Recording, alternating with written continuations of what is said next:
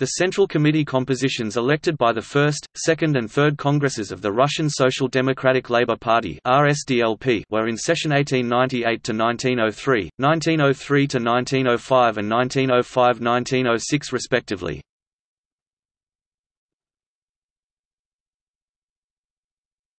Topic: First Central Committee 1898 to 1903. Alexander Kramer (1865–1935), arrested in July 1898. Stepan Radchenko (1869–1911), was arrested sometime in 1902. Boris Eidelman (1867–1939), was arrested on the 8th of March 1898.